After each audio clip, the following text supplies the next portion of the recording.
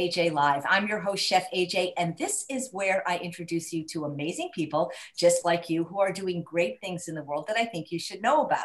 Today, I have not one but two amazing people. And when I look at the roster of all the wonderful guests I've had over the last 150 or so days, they have the #1 and #2 spot for the most appearances. And there's no mystery why, because we never tire of them. They're not only brilliant doctors, but they're fun and they're funny and they're scintillating.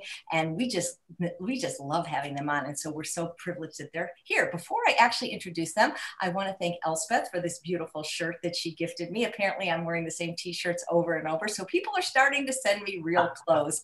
So I really do appreciate Elspeth because you have such beautiful taste. And so I love this shirt. And also I'm doing a special lecture for the Holistic Holiday at Home today. It's still time to register at 2 p.m. So I wanted to look extra nice.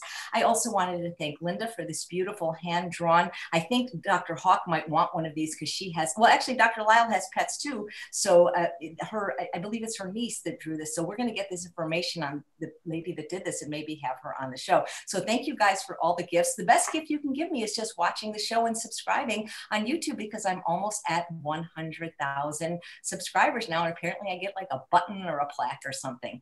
So without further ado, please welcome Dr. Doug Lisle and Dr. Jen Howk. Hi there, AJ. Hey, AJ, how's it going? It's great. It's so great having you both together because this is sort of like a Beat Your Jeans podcast, but visual. There you go. Excellent. Yeah, because actually people say they really do like seeing you as much as they like hearing you. Okay, so I am going to start with the first question. And guys, you know, if you're on my mailing list, you get priority because that's just the way it goes. So I think a lot of women struggle with this. And I know dating is often a topic you discuss on Beat Your Jeans. So this is from Shaquette. And she says, I have too many disadvantages when it comes to dating. My whole food plant-based, no sugar, no oil. Sorry, Chef AJ, I'm still using salt, and that's okay. Is just one more stick I'm adding to my own wagon. I'm a 44-year-old single mom. The kids see their dad here and there, but not too much. My kids still need a babysitter when I'm going out, and I'm a full-time student with a low income. Adding to that, I'm less witty and funny in English, but at least I'm good looking.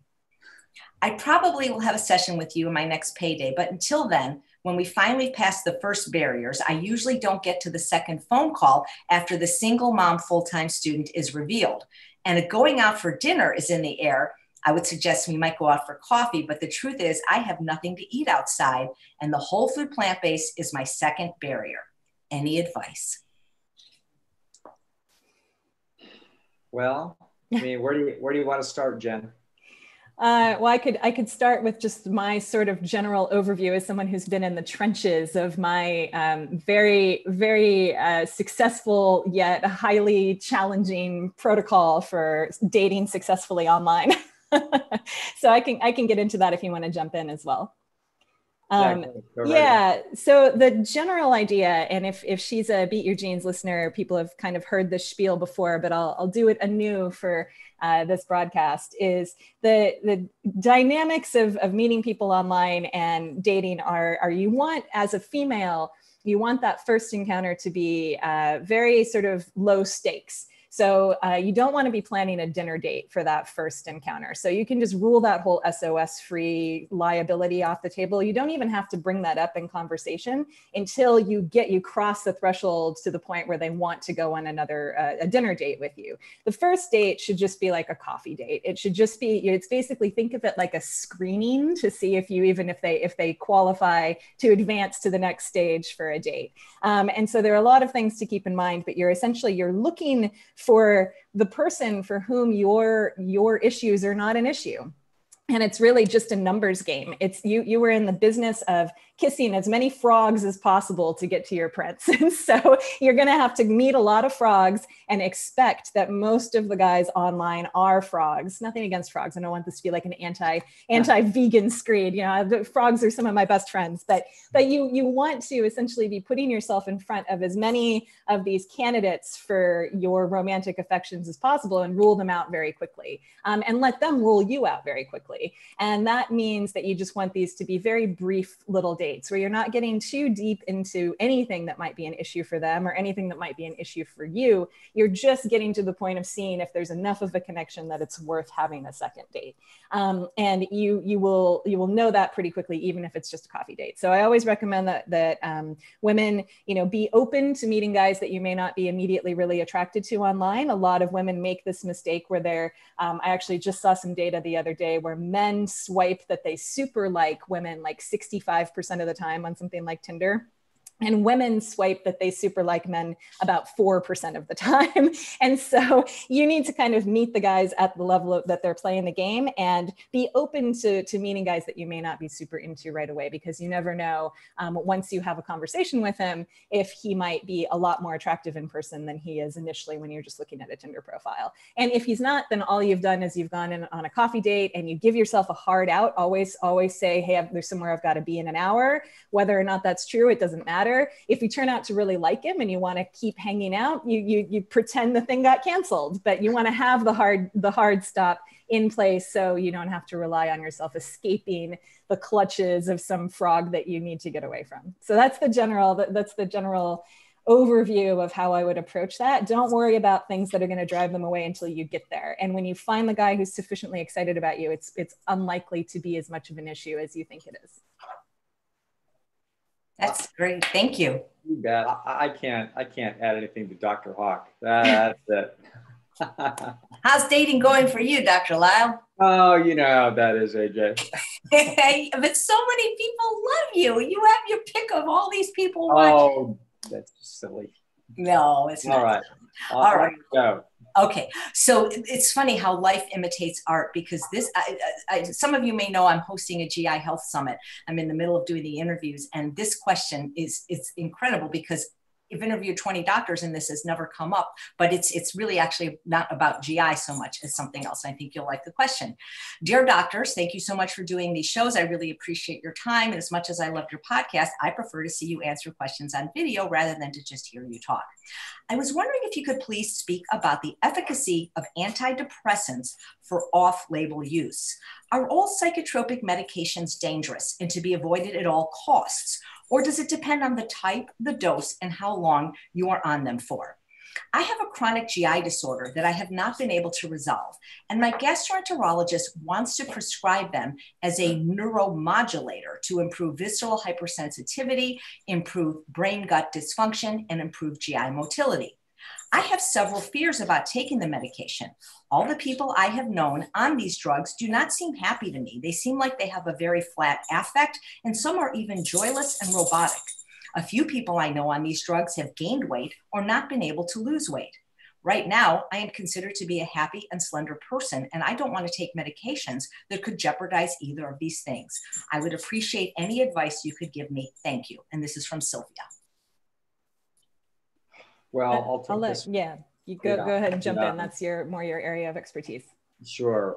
Not that I'm an expert with respect to anything in GI specifically, but my general take on medications for anything like this is that they would be a last resort.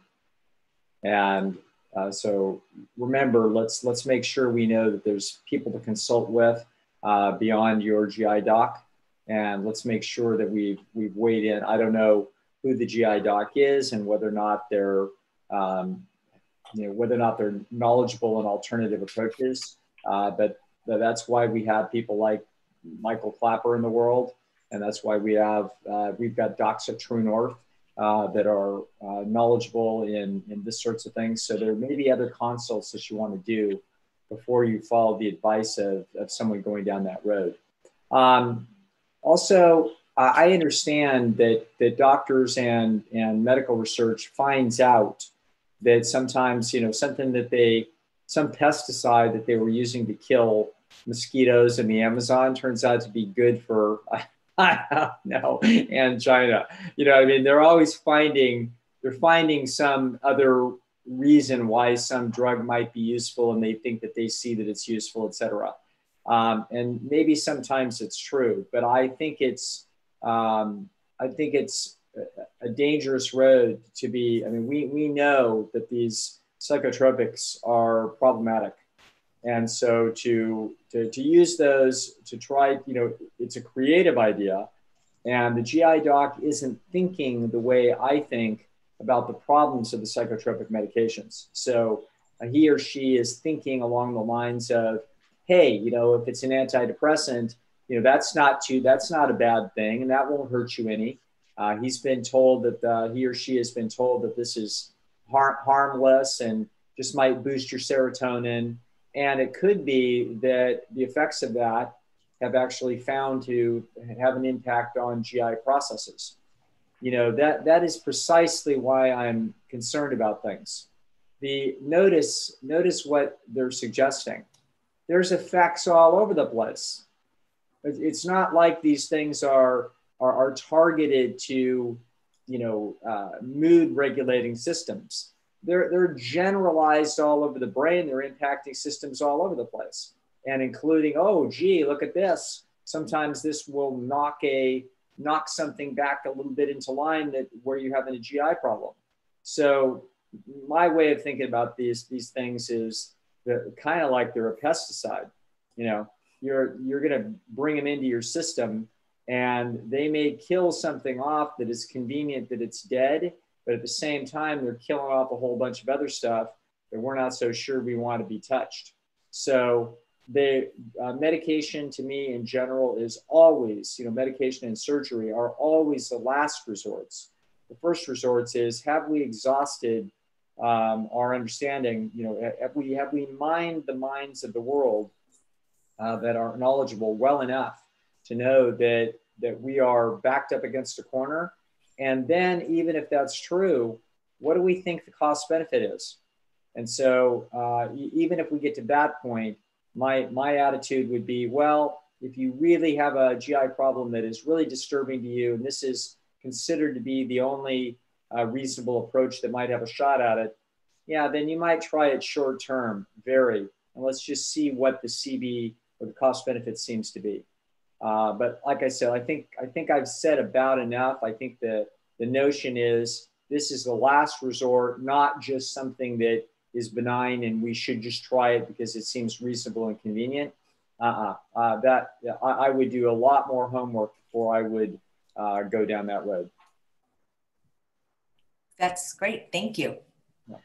Do you recommend that everyone read that book, The Anatomy of an Epidemic, to understand more about the effects of psychiatric medications? Thank you, AJ. Yes, that was sort of the subtext there. Absolutely. Thank you for saying that. Correct. In other words, before you're ever going to go on any psychotropic medication or have anybody in your family go on this or friends, yes, you should read Anatomy of an Epidemic so that you, in fact, have informed consent.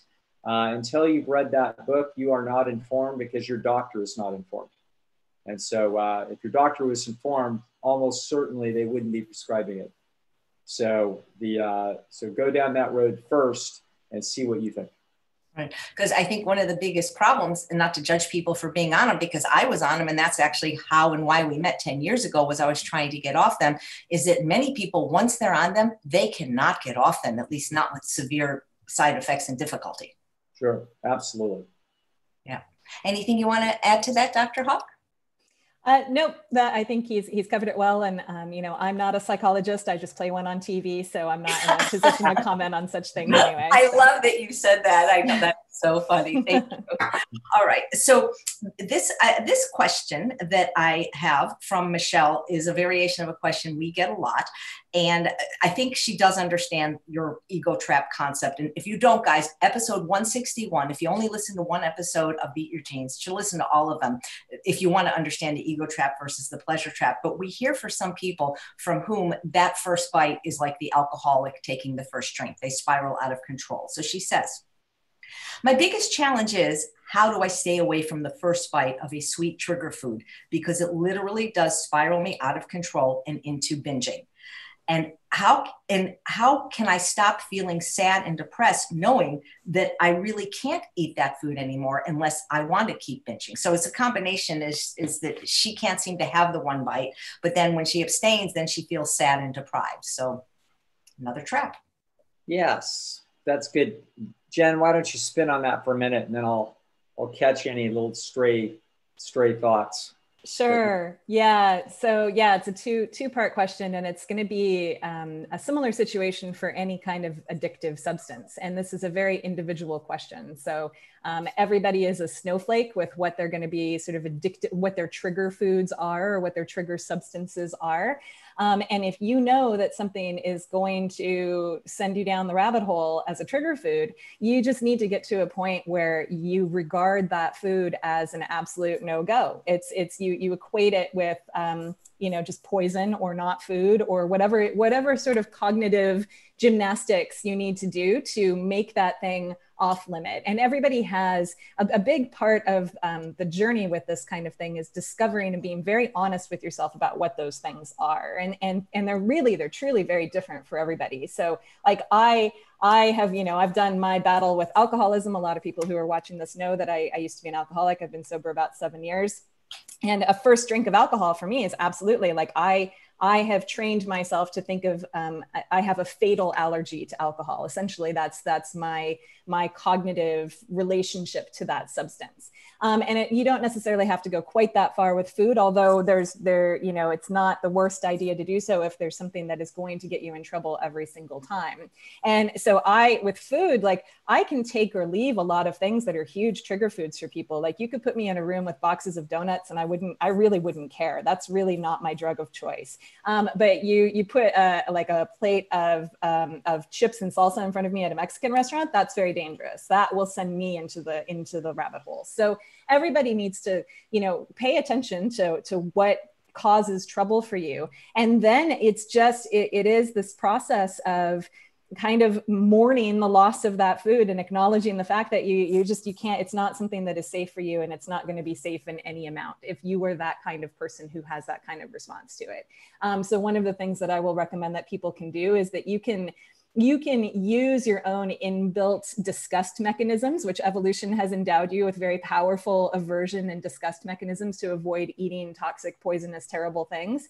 And if you associate something that is a real troublesome trigger food with sort of disgusting things, and I'll leave that to your imagination to form those associations, you can really create a deep aversion in yourself to stay away from that thing. So that's one technique that people can use. But and there are others, and we can talk about those, and Doug may have some as well. But I mean, really, it's just you are changing your whole orientation away from, oh, a little bit is okay, and oh, next time I can just have a little bit and I'll be okay. Just like I had to with alcohol, and realize that no, a little bit is not okay. Like just because you get away with it one time, the next time you don't. And this just requires a lot of rigorous honesty and confronting this thing. And then realizing that, yeah, you're going to live a life without that thing. And there are a lot of other things that you can eat and drink instead, but that experience is just not a safe one for you. It doesn't contribute to you living your best possible life. And so the trade is maybe not something that you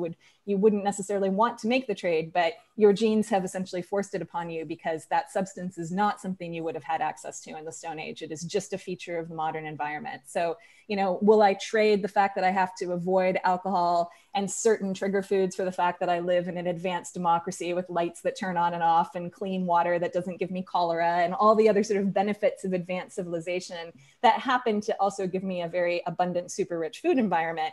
Yeah, I'll make that trade. It's not ideal, but it seems fair in my estimation. So that's generally how I approach those trade-offs. But I'll let Doug answer, because I know most people are here for the Dr. Lisle show, not for me. That's not true. That's not true at all. You're much prettier. And actually, just to follow up on that little comment, and that is that when Jen and I have given birth to what we call the Living Wisdom Library, which is a section on our website. And one of the reasons why I wanted to do this is I wanted the whole plant-based world and anybody that knows me to get access to this extraordinary mind.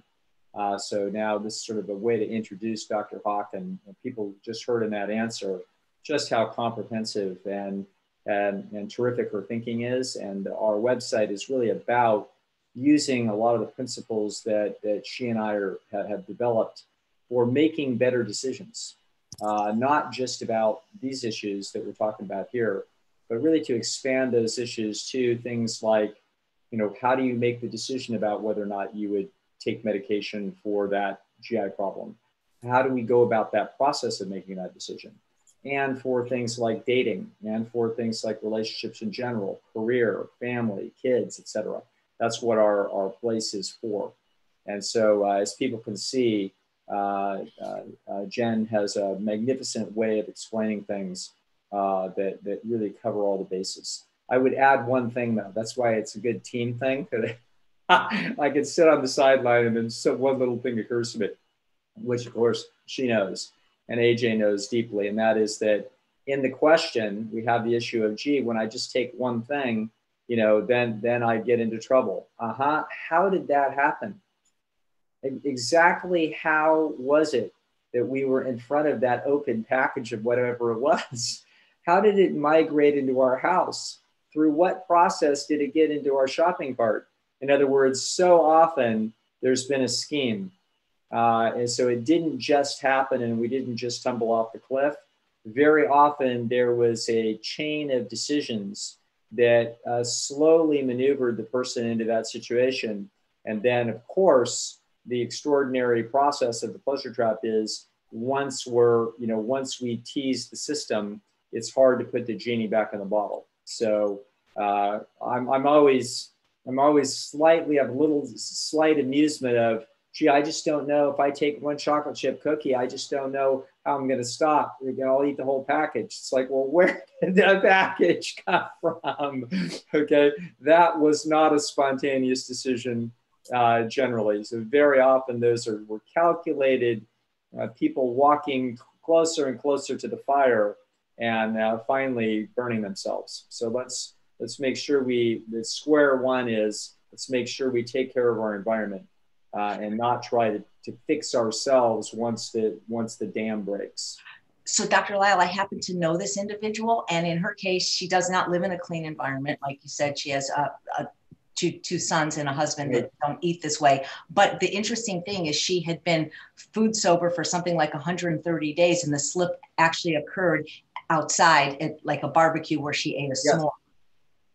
Yeah, once again, preparing for the environment, putting ourselves in a barbecue situation. This doesn't mean we don't have to be dictators of ourselves, but we need to be smart. And as Jen has said many times, part of recovery is relapse. It's like you learn, oh, that's a problem. I better be better prepared next time. And that's, part of the journey is learning sometimes sprained toe by sprained toe. We learn how to walk over this landscape. And your first line of defense is protecting the environment and keeping stuff out if at all possible. But, it's not reasonable, as many people have observed many times, it's one thing to be sober from something like alcohol because you don't have to drink every day, but with food, you have to eat every day. And I understand that. I know where people are coming from, but at the same time, I quit drinking when I was living with people who were brewing beer. They were like, there was always beer around, there was always alcohol around, they were brewing.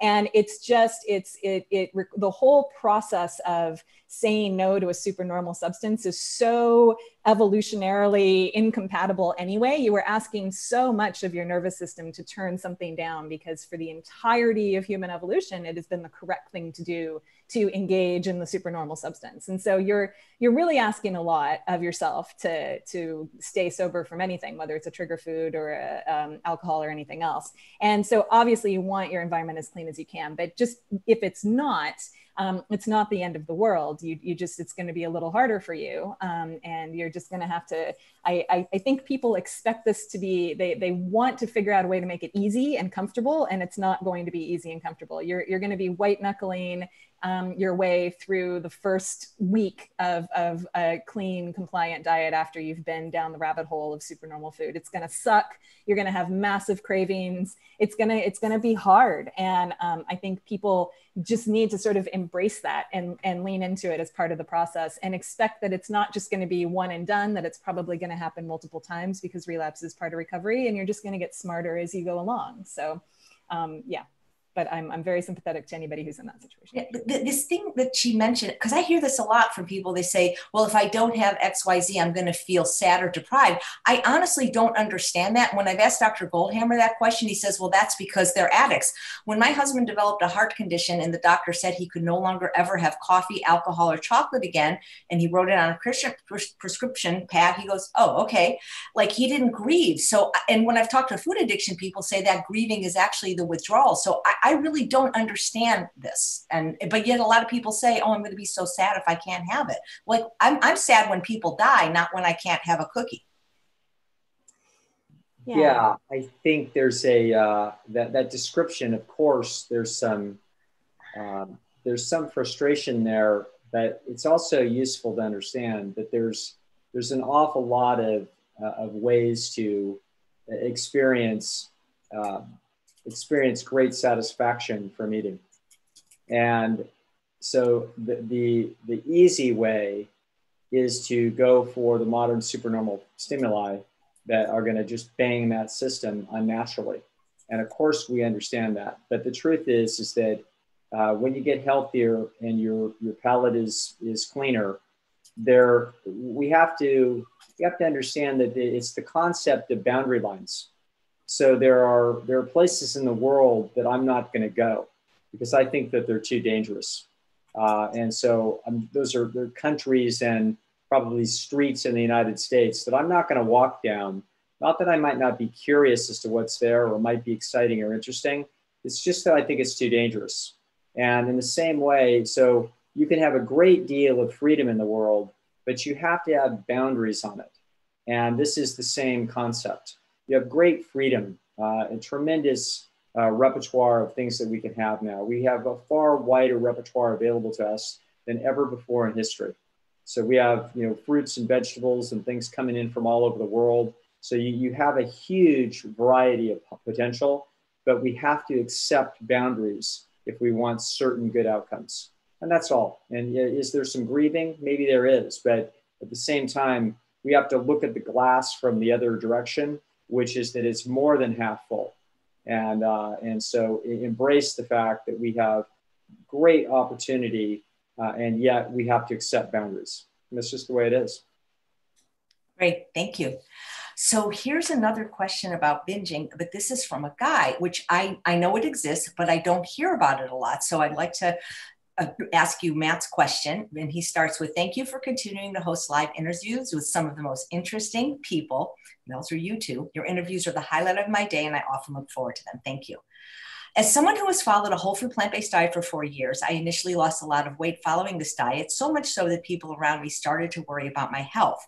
I was extremely active and was very strict regarding my diet, but the food is so filling, so I never got particularly starving due to the high amount of fiber. Fast forward to today, I am now about 5 kilos heavier, and I have lost my defined abdominal muscles and some muscle definition from reducing my training and increasing my calories, so my family are off my back about my low weight. But I have developed a binge eating habit, which is hard to stop. Every meal, I eat far too many calories, as I seem to have the mindset that I'm too skinny. Even though I'm not that hungry, I force down whole plant foods like beans, grains, and potatoes. My weight is now 64 kilos. I don't know what that is in pounds. I'm 1.81 meters tall. How do I stop this self-destructive habit? My family is also worried about my bloating because as a relatively slim guy, my stomach is so blatantly inflated when I eat a lot of veggies and salads that they tell me nobody should eat that many raw veggies, and they stop buying vegetables so I don't have access to them. They want me to eat small calorie-dense meals all day and snack on junk like them. Please help me tell them I have an eating disorder and should stop being vegan. Wait, does he want us? I can't. Please help them tell. I don't know. I'm not sure if he's asking. Anyway, Matt, if you're watching, clarify that last sentence, because I'm not saying I'm not sure if he thinks he has an eating disorder or if the family does. I'll let Doug, why don't you pick that one up? Because that piggybacks on some of the things you were talking about on a recent show with AJ. So. Right. I mean, this is for all the people out there that struggle with their weight loss. These are the. Fortunately, he's talking in European units, so people don't know quite what it is that he's saying. But this man is tall and thin, and he's built very much like me, except that I never had those definition abs that, that he's talking about. And so what I would say is that he's in the enviable position where he can eat to satiety and he's not getting fat. And so it sounds like he's sort of backed off of a really sort of rigorous routine that has led him to be super fit. And now he's merely fit, but it sounds like he's something on the order of 6 feet and in the low 140s, something like that. So what would I say about that? I would also say that oftentimes, sometimes people that are trying to lose weight need to be on a low calorie dense diet, and it winds up being a pretty high volume diet. So that's what Chef AJ does. An awful lot of people do. A lot of our docs at TrueNorth do this, and that's a perfectly reasonable and healthy way to go. And it's also a way to go for people who are struggling with, who naturally are very thick and have a lot of weight to lose. It's a good and healthy direction. It's a high water content, high fiber content diet. However, what he's going through is kind of interesting, and that is that he wouldn't seem to be the morphology and the genetics that needs to go that route. And he doesn't need to be eating small meals that are high calorie density, but it wouldn't hurt him at all to take a tip from a Dr. Greger or a Dr. Furman that might say, hey, what's wrong with nuts?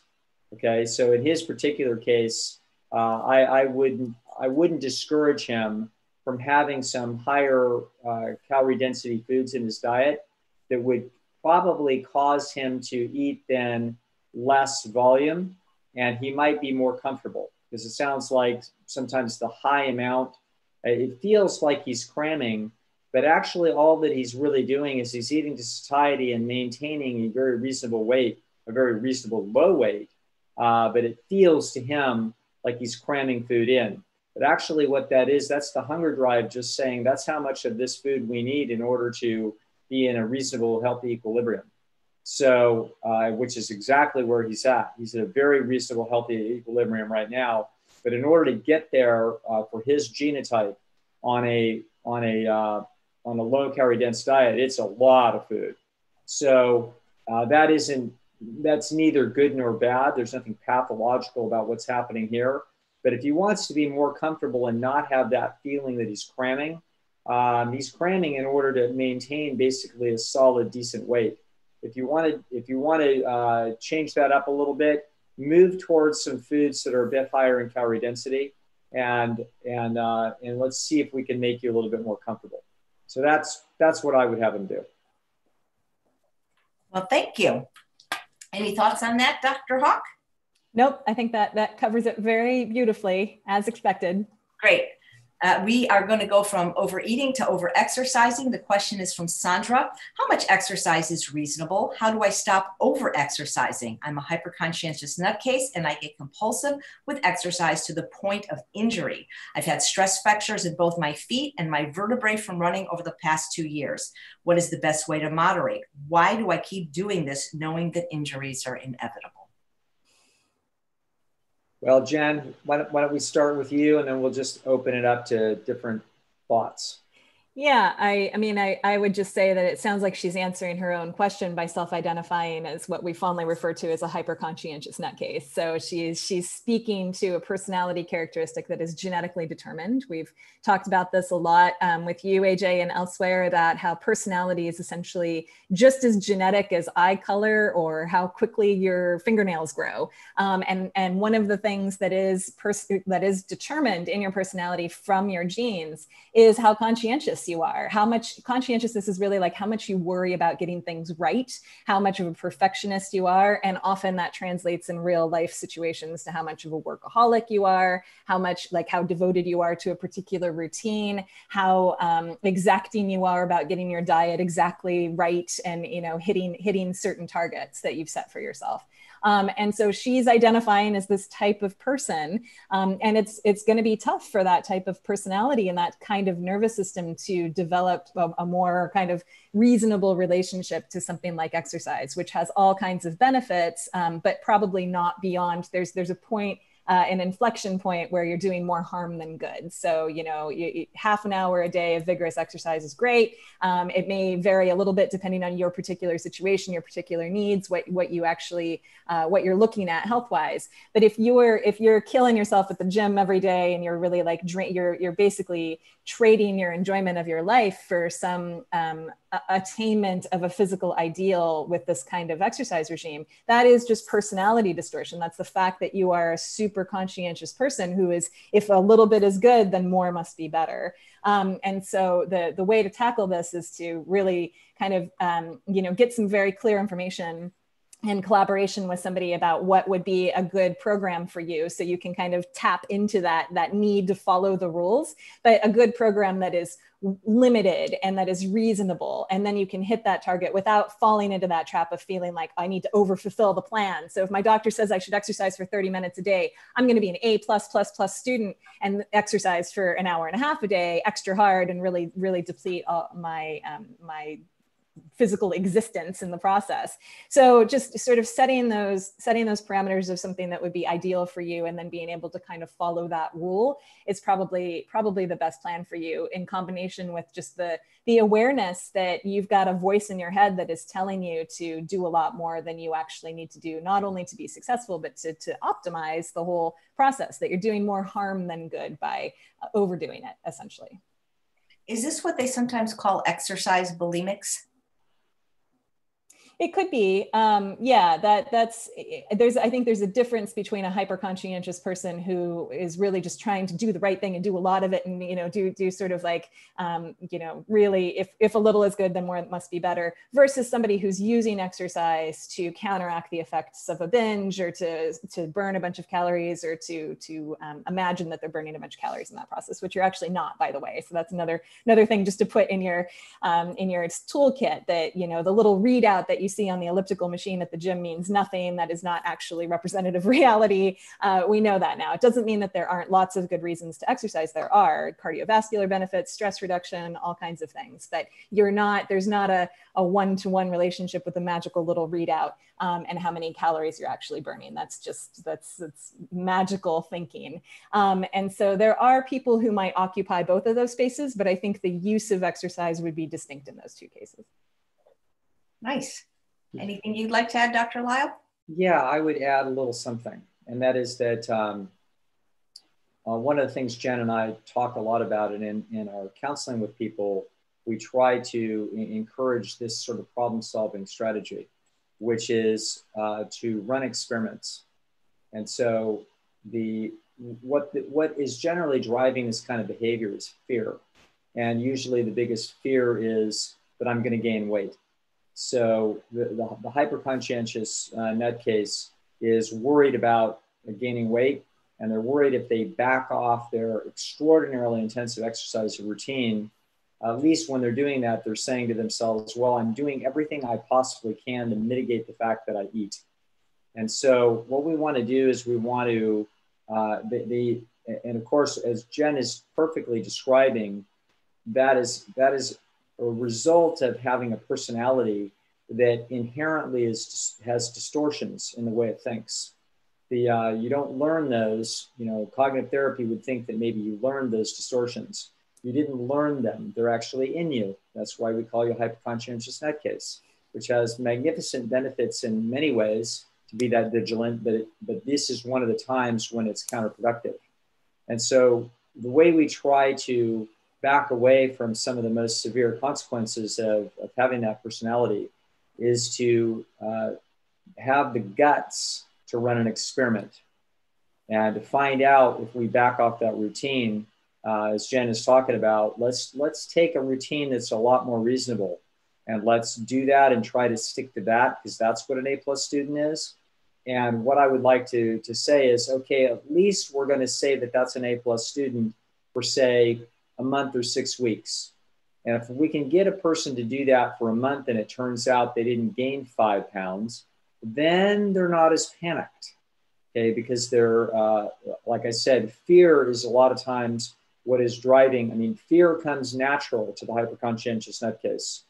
That's what conscientiousness is it's an anxiety that we're not doing things perfectly, and therefore we're going to have losses. In this case, the loss would be a gain.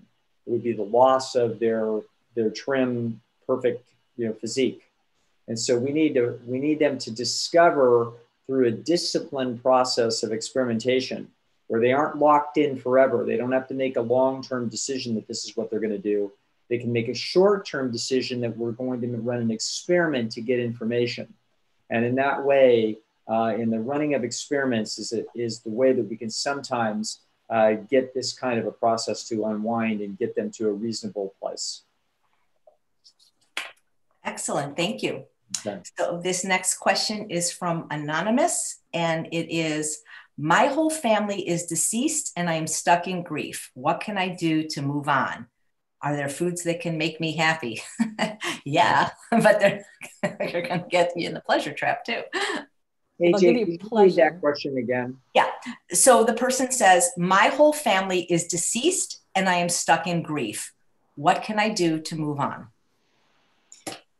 Be a lot of things we could say, but Jen, what do you think? Yeah, a lot of different things. I mean, the question about food that can make you happy, that's an important point just in sort of the larger context of this whole conversation, that there's a real difference between pleasure and happiness. That this is, the pleasure trap makes this point, but I want people to really kind of understand that the short-term pleasure that you get from some super normal food is not the same thing as, enjoying your existence and deriving as much happiness from your daily life and your relationships and what the goals that you're setting for yourself and moving toward them. Those are very different processes. So there really isn't any food or any drug or anything that can make you happy. It can give you a fleeting sense of chemically induced pleasure, but that's very, very distinct. So, I mean, you're dealing with a really hard situation, and we don't know the specifics here. And so it's kind of hard to really talk about what you're telling yourself about the situation and, what is really causing the distress for you or how recently this happened or anything like that. But not knowing any of the details, I would just say that this is, you've got to be kind with yourself with this process of adjusting to a different reality and recalibrating to the fact that you're in the world alone without your family. And that this happened in a way that you didn't want it to happen, and that you're facing a reality that you wouldn't have chosen for yourself, but it is where you sit, and it is what the world looks like now going forward. And there's no reason to expect that you're going to adjust to that new reality really quickly. It's gonna take some time while your nervous system repopulates itself with information about what that means for who it is that you are and how you spend your time and everything about your daily life. And so I would just urge you to be really compassionate with yourself and to not rush the process. Recognize that this is a very natural thing that you're going through, that everybody loses people and animals that they are close to. And we would hope that you don't, it's not tragic and premature, but sometimes it is, and that it's a difficult thing, and we have all the empathy in the world for you, but that time does heal all wounds as you sort of get more distance from the mind continuing to return to this thing as the most relevant situation in your life. You just need time and experience to teach yourself that is not the case, that there are other things worth living for and other relationships that you can build from where you are now. And so that's, we actually talked about this on the podcast fairly recently. People have this kind of notion that if they move on too quickly, that they're doing a disservice to the people that they've lost. And I completely understand where you're coming from with that, but that is a little bit at odds with that process of rebuilding your life and reforming those connections with the people who are here now. So you want to make sure that you're not you're not approaching your bereavement process from that kind of distorted thinking that you're doing the people that are gone some kind of favor by immiserating yourself by mourning them for a very long period of time, and not reaching out to other people and engaging in other behaviors and hobbies and all of the things that make up the stuff of what we enjoy about life. So those are generally the tracks that I would take there. Give yourself time and distraction in the best sense of the word. Great. I just want to say, Carla says this is her first time ever hearing you, Dr. Howk, and she thinks you're amazing. And there's somebody watching named Michael Greger that says, I love Dr. Howk. And there's also another vegan rock star watching, Robert Cheeks. So thank you all for being here. Dr. Lisle, did you want to say anything about grief? Because I hear that that's a reason so many people fall off. It's like they do great on the program, and then a loved one, a pet, a relative dies, and then it seems to get them back in the pleasure trap very quickly. I think we've said enough. Jen Howk doesn't just play a psychologist on TV. She plays a fabulous psychologist on TV. Thank you. It's very sweet. I just want to make very clear that I'm not even playing. I'm playing a life coach. That I'm not. I am in no way. I'm not a clinical psychologist. There's been some misunderstanding about that. So I'm not a real shrink. I just I like approaching the main problems in life from a point of view that is useful. All right. You both do a great job. So here's a question from Christine, and I hear a variation of this all the time. Families, especially when the home they're divorced. She says, I share 50-50 custody with my kids, 3 and 7, with my ex, who feeds them a steady diet of cheese, fast food, and candy, virtually no plants. They never have a chance to neuroadapt and do not want to eat any whole food, not even plain white rice or potatoes. So how much value is there in continuing to fight this constant mealtime battle? I do not keep any junk in the house for my benefit as much as theirs, but I've started dreading dinner. I'll let Doug tackle that one. Yeah, I think that the following is true. This is we could call this how Bill Gates got rich. Bill Gates got rich with a concept that he formulated, that he openly shared. He's called it evolution, not revolution. So people rolled their eyes when Windows 95 came out because it was full of problems. But the truth is, then I think they updated it by 97 or 98. They just kept making it a little bit better, and didn't sweat it. In other words, just they did what they could. They had an awful lot of tremendous challenges in a time in the computer industry where things were moving very fast. And so by the time you get done with something, it was already obsolete. And so that was the challenge they had. And his attitude was, we're just going to do what we can, and then we're just going to move on to the next thing, and we're going to do what we can then. Evolution, not revolution. Revolution would be, we're going to try to, slap the ex around, knock some sense into his head, change the kid's diet, and have the kids be the only kids on their block or in their city that are eating a really healthy diet. Yeah, that would be the revolution. Evolution would say, we're going to take what we can get. And what we're going to do is we're going to morph the food in your own house in a way that they'll eat it that's better than they would be eating at your ex's, and that they would be eating in probably any other house. That's all that we can do. And we're not going to worry about it. There's been, to some degree, not huge, but there's been some fear mongering in the Whole Foods world about children and eating and the impact of their early diets. This is a derivative of some very understandable thinking that human beings have about the concept that so bends the twig, so grows the tree. The notion that early events weight the fate of the organism very, very heavily because they're early and they cause a directional encapsulation. This is not true. Okay, so this is a huge mistake in understanding. Your child's diet and health behavior between ages 3 and 4 is no more important or impactful on their long-term circumstances than their diet between ages 27 and 28. A year is a year is a year. Okay, so this is counter to a lot of human intuition. So, the Nazis used to say that if I can get a kid for the first 7 years, I can turn him into a good Nazi by making them do terrible things. It's not true. You cannot change a child's character in the first 7 years at all. There is no impact from those experiences on what they will be when they're 27. So don't fear the fact that your children are eating some trash, because if you look around the world and you look around the United States, you're going to find that people that eat trash their whole lives have an average life expectancy of 80. Okay, so we can relax. There's plenty of time to unwind the damage if your children want to do that when they're 25 years old. So we're not doing irrevocable, dangerous. This is not an irrevocable, dangerous process. It's just mediocrity for a while, but it's not going to have a significant impact. And whatever is done in those early years can be unwound and fixed by the body and by the beautiful healing concepts and the capabilities of the genetic code for the rest of their life. So your children's health is actually in their hands.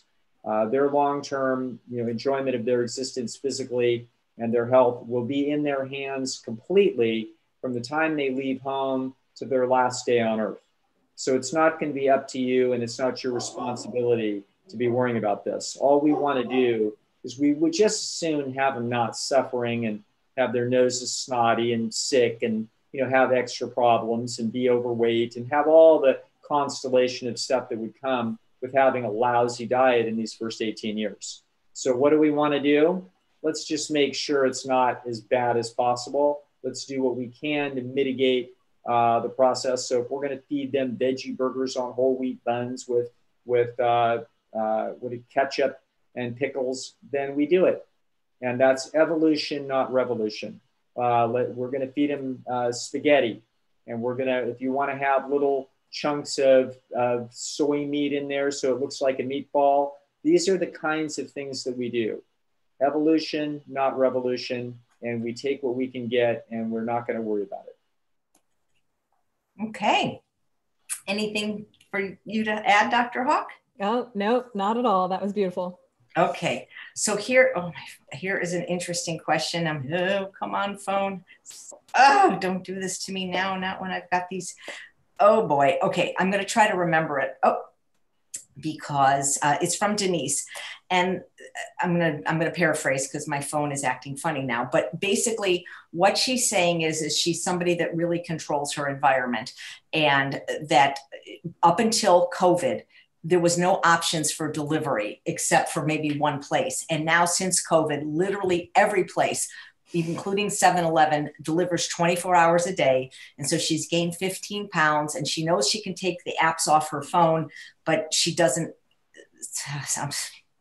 Anyway, so what does somebody do now that with a clean environment, but how do they stop now that it's very easy to get anything she wants 24 hours a day? Because I guess where she lived before, there was one option. It was a pizza parlor, but she's vegan. Now, literally everything will give her food 24 hours a day and through apps. And it didn't used to be like that. Yeah. Well, the mouse figured out how the maze worked, and now we got a problem. Totally. Yeah, well, the first thing you could do is take the apps off your phone. Yeah. That just puts one little barrier in between you and the 7-Eleven delivery.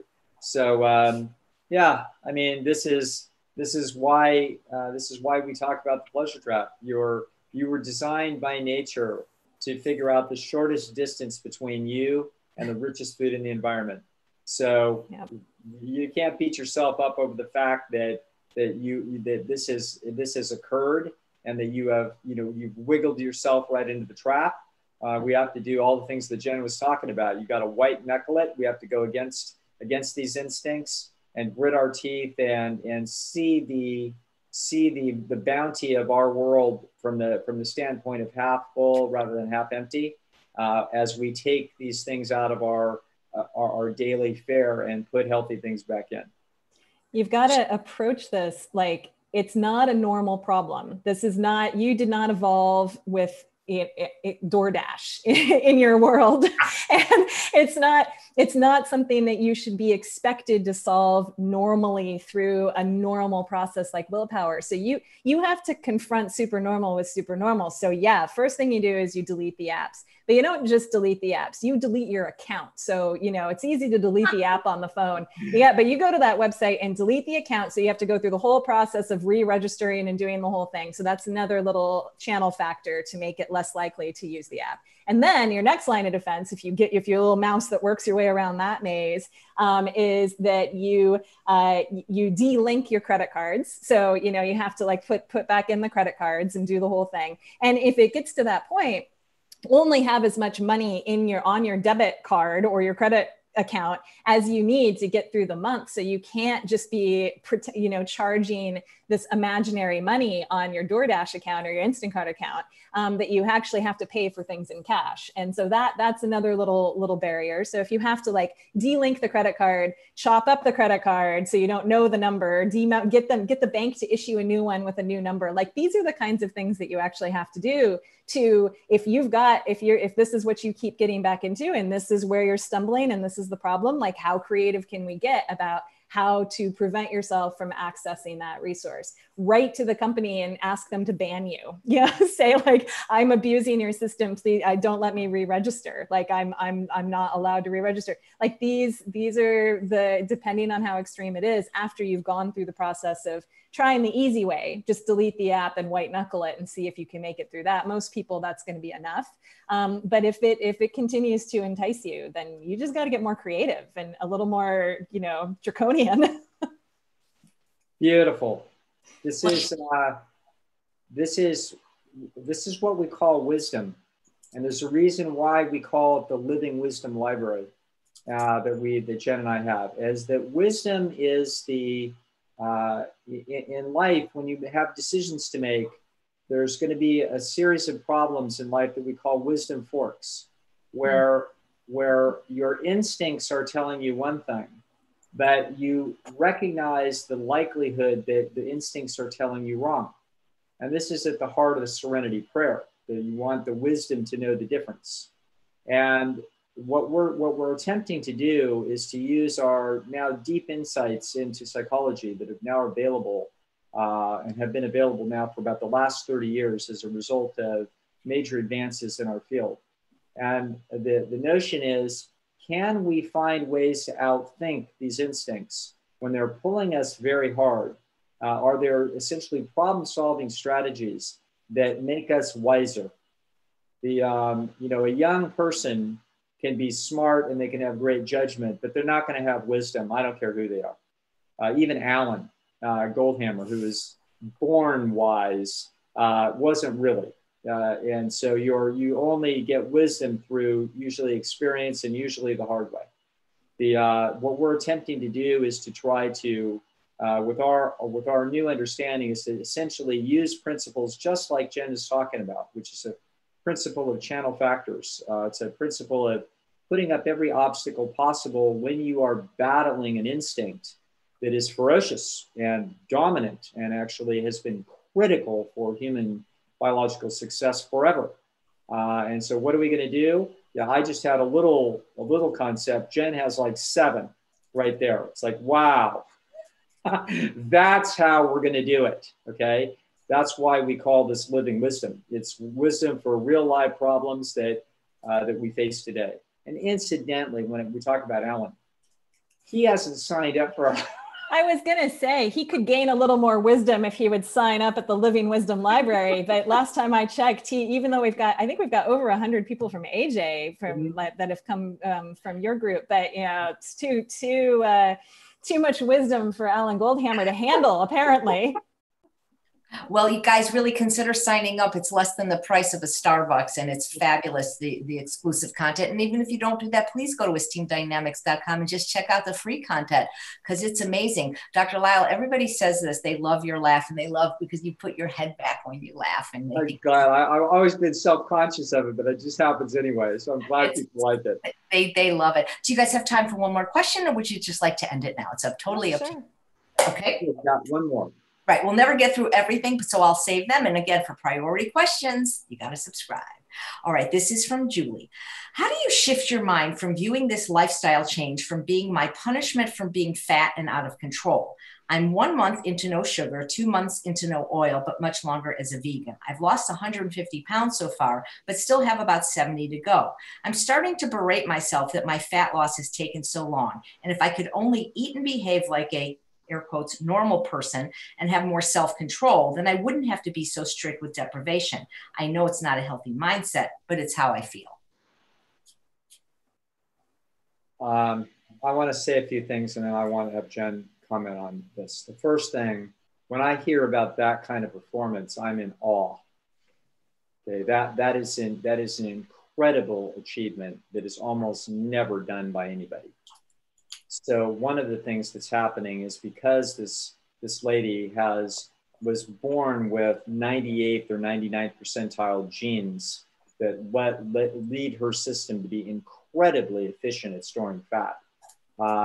She lives in a world that's full of fatty food. And so if she even eats anything near normal, she's going to look very abnormal. And so what has she done? She has done brilliant work. Okay, not just good. Like that, like I said, I'm in awe of that. So one of the things that she's got a distortion on is that she is absolutely not understanding how magnificent her journey has been, and what an extraordinary genetic handicap in this case. There's nothing wrong with her genes. Her genes are just great at getting every morsel of energy out of every bite of food that there is. Those are spectacularly great genes. They're just not great genes for this environment.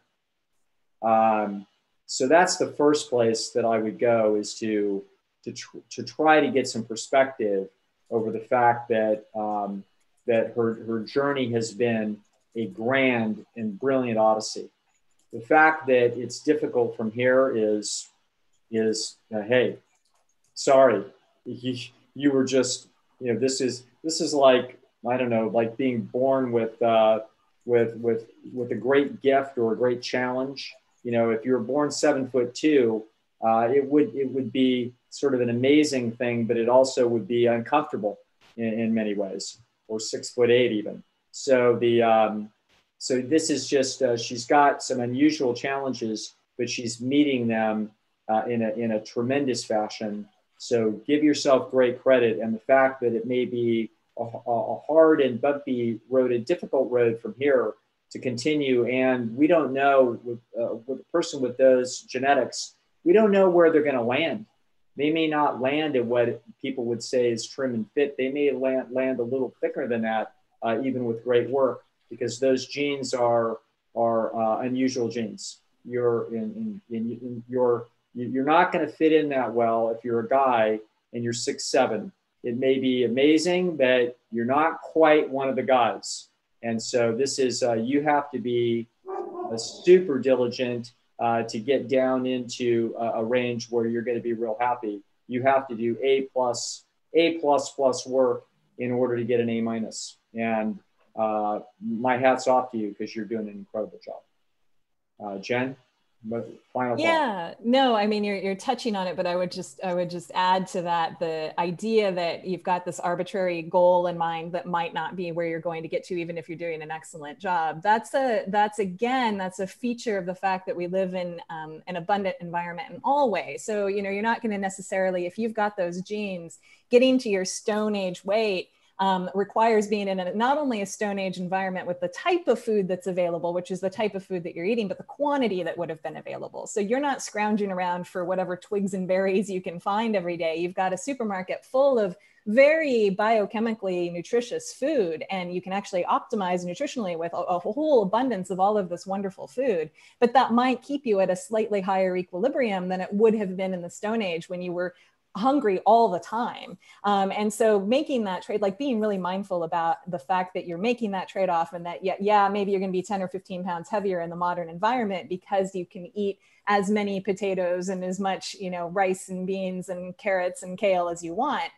When you would not have been able to in the Stone Age. It's the same kind of food, different quantity, still eating to satiety in both cases, but in the Stone Age situation, you would have been very much more constrained by the environment. So you're healthier now, even though you might be a little heavier because you've got access to that food. So I just always want people to have a really realistic notion of that, and also about the process being glacially slow and probably full of a lot of vicissitudes, and it's not a smooth, easy process at all, ever. And so just, again, lots of patience, lots of self-compassion, and a realistic orientation toward what it's going to look like, even if you're doing everything right.